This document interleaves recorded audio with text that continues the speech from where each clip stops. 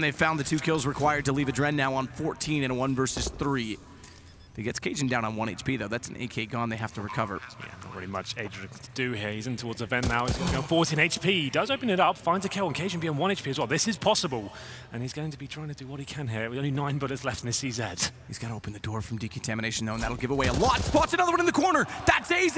It's 1 HP for Cajun B. AdreN with the CZ pulls back all 3 and gets the clutch. With 9 bullets left in his CZ, he finishes it